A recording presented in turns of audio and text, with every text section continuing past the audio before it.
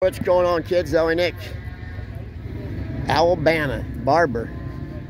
Guy's got some cool bikes. Little 65 Ducati 250 Scrambler. Nice age too.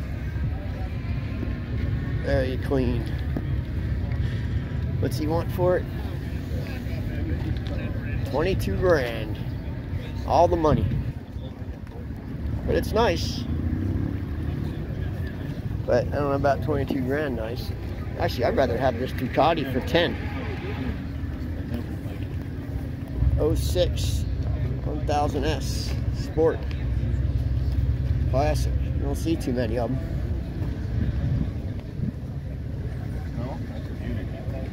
R1000 GS, a big old tank. That's a cool bike too. 9,500 bucks. This would be good for Argentina. It's a nice bike right here. Thing will run forever. It's got nice stuff, but you must not want to sell it too much because prices are kind of high. But each his own. You can ask whatever you want. Oh, what do we got here? Dalesman. I don't think I've ever heard of Dalesman. Sachs bike, but I don't know if I heard the name Dalesman before. Mako. Pretty sweet. We got over here the Norton 850 Commando electric start and a Penton. I put one of those in the canal in South Florida. It's probably still sitting at the bottom of the river. Alright, I will videotape anything cool I see, guys, just so you can see it too. Another Sachs. Alright, see you soon. Thanks for watching. What's going on, kids? Zoe Nick. Here's my old Suzuki and that I bought from Philip. And then I got it running, and Bob bought it. But he bought it from you? Yeah. Oh, okay. Yeah. And he bought it from me. I bought it from him in Miami. Brought it to Lauderdale, to Minnesota. Now it's in... So you live in Minnesota? I live in Minnesota. That's in Kansas City. And I'll tell you this story. I bought this bike from him. I was in a rent-a-car driving to Daytona. I get to Daytona. I showed some people the pictures. They said, "Where's that bike?" I said, "It's in Miami." They said, "You need to go buy that bike." So I called him back and I offered him money for it. And he said, "Yeah, I'll sell for that." So I drive back down there. I'm in a rent-a-car. And I'm like, well, how am I going to go get this bike? Some guy I don't even know said, "Here, take my van." And that's how I met this Dave, who I'm good friends with now. Yeah. And then Dog Bullpen. Yeah, Dave at Bullpen. So then I said, I'm not going to be back tonight. I got to his place like 5 o'clock. It was getting dark. Yeah, and I have friends in West Palm, so I stayed in West Palm for the night and then drove back to Daytona the next day and met like 10 people through the whole deal. Yeah. This bike is something. But you went initially for the Gixxer parts. Yeah. You know what a lineage of. Yeah, he got it up and going. That owned it before the estate. Oh, Dick Valance? Yeah. All right, see you guys. He was in. Oh, here's his water Canada. buffalo. And I found it on the internet. He bought it in Daytona. Hey, will it start easy? Huh? Oh, yeah. Yeah, can you? Right up. You better move it. You're gonna gas. Oh, yeah. I'll get her straightened up here. It's like got any mosquitoes? All right, we're gonna start her up. You think I'm kidding? Watch this. Wait, let me get out from behind it. We should take those caps off there, Bob. Watch out, you're gonna hit your bike. Don't hit your bike. I want to hear it without those. Oh, that's why he's running rich. They ain't supposed to be on it. Yeah, who put those on? He did. He did. You did. Yeah. Oh, take them off. Take them off. We're all sitting taking it off. I'm not going to choke it because I've had it run. No, just start it up. We all want you to take those off. This is what I love about it was when the first time I started it, this is exactly how it started. I already ran it, so I know.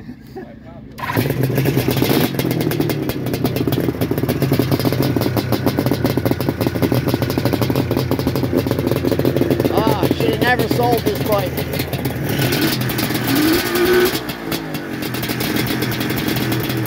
There it is. Brian Kenny's old race bike back on the road.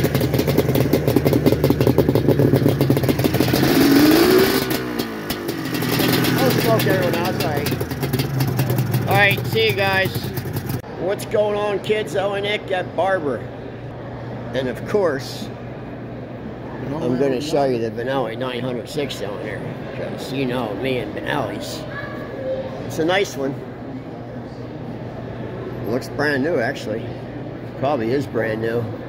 Some scratches on the windscreen. It's got 77 miles on it. That's pretty close to brand new. Sandcast Honda 750. And there's a money bike right there. These bikes are just stupid money right now. 70 grand in Australia. I think the last one went to Australia was like 70 grand. Crazy money. Alright, let's see what else we got over here. These MV Augustas were cool with the four pipes out the back. Pretty neat. Well, there's a Moto Guzzi 850 Le Mans. It's a nice bike. I have a replica. Mine's a 1000 with all the Le Mans bodywork on it. I'm happy with it. I'm not going to do anything else to it. BSA Rocket 3, we saw one of those yesterday. Triumph, Triumph, Triumph. I think we've been here already, haven't we? Oh, there's a Triumph Trident triple with the 3 pipes. The X75. Probably the best looking Triumph they ever made. But big money. Kawasaki 5H500. And one of the early ones too. I think that was the first year. That says 850, but they didn't. Oh yeah, this is that 5-cylinder Mallards. I think this is, yep, Alan Mallard. Pretty crazy.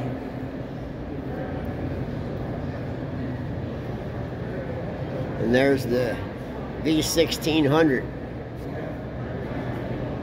Crazy metal work they did on that frame. KZ 1600. It's cool, but I don't love, I mean, it's not a bike for me, it's too heavy for me, but I don't love the exhaust. Exhaust could have been more creative, my opinion, but I couldn't build it. But I think they could have done a cooler job with the exhaust. But it's cool. A lot of work into it. More work than I'd want to put in it. I always liked that AMF Harley. They're cool bikes. I'm not a Harley guy, but that's one Harley I don't mind. Oh, here's another one of those big money Ducatis. Oh, look at this. Farillo with a dustbin.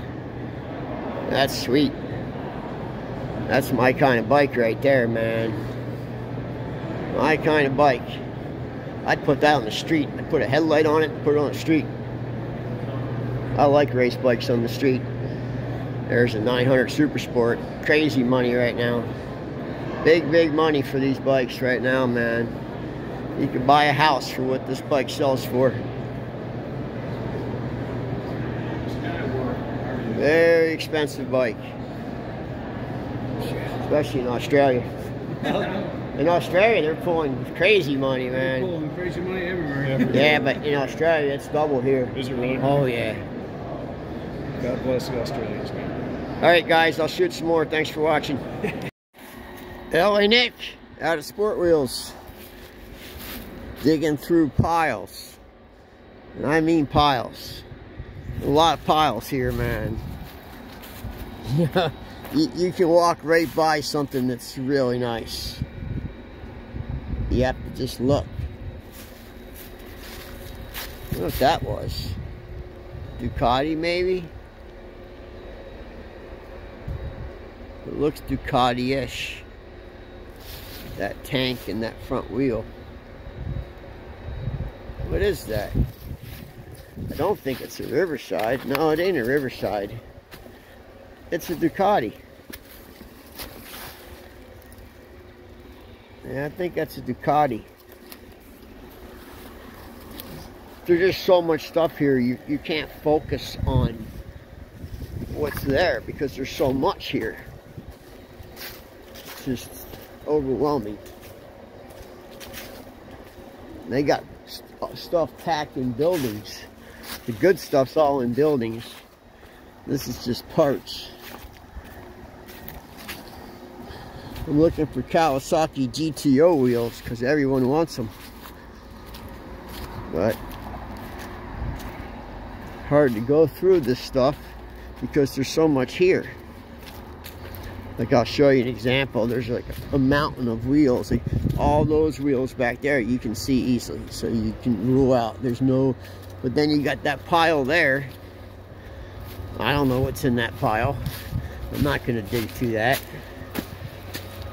So that's a pretty big pile of wheels. These I can see on the racks. Can't wait till you see this pile over here. Look at CT70 bodies. A whole bunch of them. I think there's a whole bunch of Hidaka. Looks like complete except for the motor. Even got a seat pan on it. See all these wheels, you can see them. There's that wheel, there's that wheel. And then you get over here. Wow, look at that wheel. I've never seen anything like that. That's a pretty funky wheel. I don't know what that was. Had to be a scooter. Get over here. Look at all those wheels. I ain't digging through that. It would take you forever to get to the bottom. That's taller than me. That's 10 feet tall. So, it's like some Gixxer wheels right there. Yeah. And then you got the weeds to deal with. You gotta come in the winter. Good stuff's in the buildings, but it's, you know, they charge more premium for that because it's easy to find. Get all those gas tanks. A lot of gas tanks all the way down. This is under lean tube carburetors. Seats. A lot of seats. We got so many seats. Someone the other day was asking, looking for king and queen seats. There must be 100 king and queen seats here. There's one trailer full of chopper seats. Where is it? Not here. Here it is, right here. Look, this whole trailer's full of king and queen seats. That's all that's in here is king and queen seats. Not all of them are junk either. Some of them are pretty nice. Like, they're dirty, but they're not ripped like this one. That's perfect. Soft. Very soft. Yeah, this whole trailer is king and queen seats, man. So, a lot of king and queen seats. You're building a chopper. You got them. Alright, I'll let you guys go. Have a good day. I'm going to just keep on the hunt. Go through some of these trailers and see what's in them. So, I'll see you later. The Benelli 250 V8. That never happened. It came close, but they never got it done. But here's some Benelli motors no one's ever seen, ever, ever, ever. The double overhead cam Quattro. 500. Single overhead cam 500, double overhead cam 500. You've never seen one. No 500? Yeah, 500. But you can't publish it. No, but you can video it. Sure. Yeah, motor that you'll never see anywhere else. There's only one made. Yeah, very, very cool. And he was making some cool stuff. He was gonna make one of these V8s, but a V12. Very, very cool stuff. Very neat. I think this is like a twin 125, and this is a 4-cylinder 125. Very cool. What's up, guys? Zoe Nick. We are in Luciano Battisti's private collection museum that is not open to the public yet. And it's very, very spectacular. Got stuff here that no one has. Alpinos, Alpino. He had a massive collection. This is just open to right now to family and friends of Battisti and Moto Club Benelli. So I won't be posting this video until the museum opens, which will be like 2 months. So This video will be 2 months old when you see it. But this is just one floor. There's 2 floors. So a very large collection. Look at that.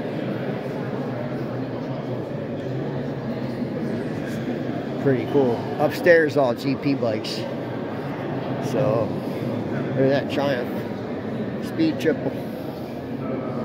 I think that's what they call this, the Speed Triple with that exhaust. Look at that. Well, there's a bike. Motor Perilla. Love that tank. The tank is just awesome. Goes all the way across. Race model. Very nice. Another one. Restored. Pretty sweet. Pretty sweet. Aramachi race bike. CM. It's pretty nice. All these are CM. What is it, CM?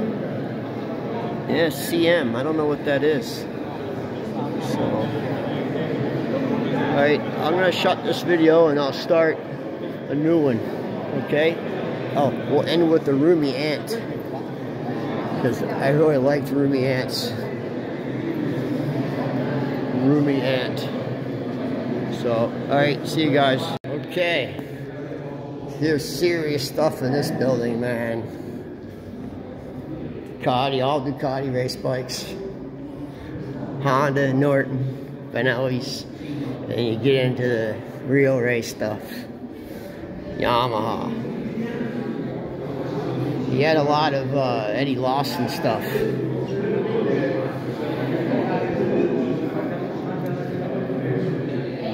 Eddie this is an Eddie Lawson bike. This is an Eddie Lawson bike. Eddie.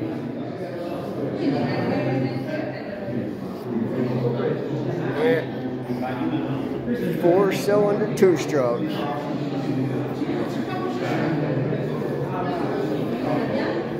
They're sweet, man. And then you got this Kawasaki triple. Very sweet. Very sweet.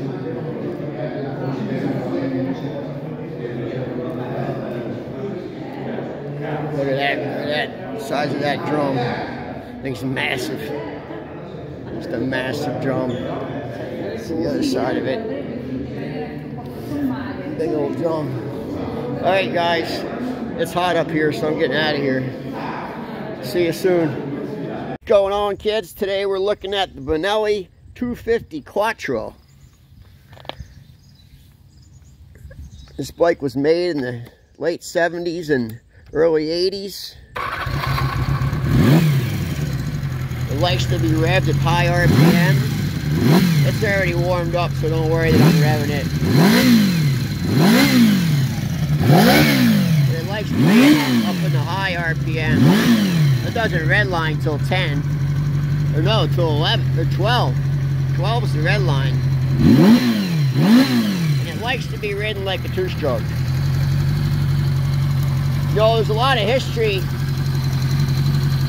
in the Benelli 250. Benelli first made a 254 cylinder in 1939. And that bike was water-cooled and supercharged. It's called the compressor bike. And very special bike. But yeah, in the late 70s, they decided to remake the 254, and this was it. One of the first bikes that I know of, they used plastic. All plastic. Plastic tank, plastic side covers, except for the front fender. I don't know why the front fender's metal. Plastic tank. No master cylinder or reservoir. The reservoir's under here, and the master's under the tank for the front brakes, which is unusual. This particular bike is very unmolested. It's only got 4 miles on it, so kind of a museum piece. Yeah, neat bike. Like to be ridden like a 2-stroke, high RPMs, Top speed I think was 92 or 94, somewhere in there, 90. So weighs not much, I think 270. So pretty light. Neat little bike. And there she is, Benelli 250 4-cylinder. Thanks for watching, guys. I appreciate it, and really appreciate it if you shared my videos. Thanks, man. Have a great day. What's up, kids? Zoe Nick in Hungary. I have a great treat for you today. Private collection, the Valetti collection. All Hungarian motorcycles. Matra, which is their favorite, and they're a very beautiful bike. This is stuff you'll never see anywhere, ever. I'll just give you a quick rundown of just a quick showing, because she explained every bike to me, but I'll never remember of it. This is Papa CZ. They used, Papa Sachs. They used Sachs, all Sachs engines. Pretty cool. SHBs.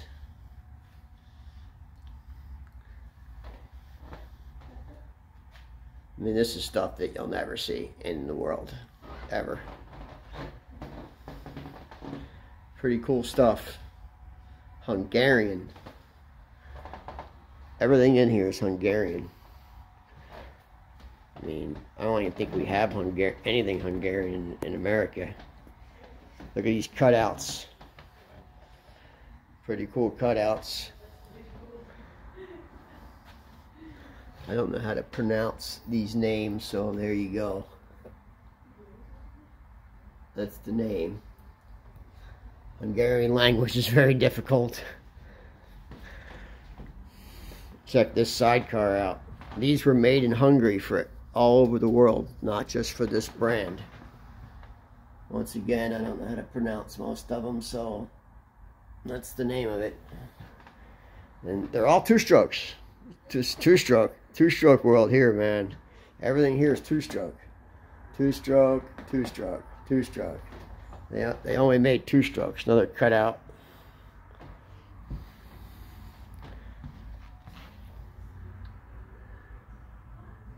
Pretty cool. Yeah, they only made two strokes in Hungary, which is pretty crazy. No four strokes. This one here looks just like an MZ or CZ of the day. I mean, that looks just like a CZ. Even has the shifter and the thing there, like the old. Oh, look at this beauty. Beautiful. This was called the People's Bike. We got a really nice collection here. And then I'll go down there to show you that one. See if I can squeeze over there. This is the most beautiful, right? I think so. Look at that thing. It's beautiful. Beautiful design engine. Okay, we're gonna go on she's gonna give us a treat to some special room. This almost looks like a Zundap style. And then you have that up there. It's just really spectacular. All right, we're gonna go check out a special room, and I'll show it to you guys. See ya. What's going on, kids? Zoe Nick. A CR Rickman 900, 1974. The original gel coat, no paint. That is the gel coat. It's pretty damn good shape for 74. Got a couple little spots, but nothing bad. A couple spider webs on the tank. Yeah, not bad though. But for gel coat, not yeah, it's paint. gel coat. Original gel coat. That drilled out. That's original, drilled out like that. Barani rims. 10 years I've looked and I haven't seen on that. Yeah, it's a pretty rare bike. I love it. Is it a runner? Runs perfect. I had it 110 down the Beeline Highway last week running with Johnny Bomber. Any way we can hear it? Because people on my page would love to hear it. Yeah, one is. There we go.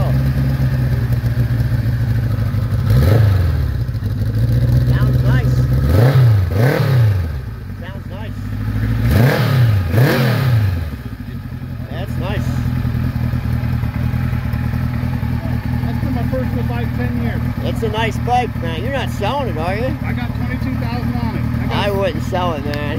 I got a 69 Shelby convertible that needs paint and interior. Yeah, but you'll never find this again. I'll never find it again. If it's gone, it's gone. I know. It's one of those bikes that you won't ever find again. And like I say, it's sat like this in a guy's house since 1975. 3,000 miles ago to one summer, boom.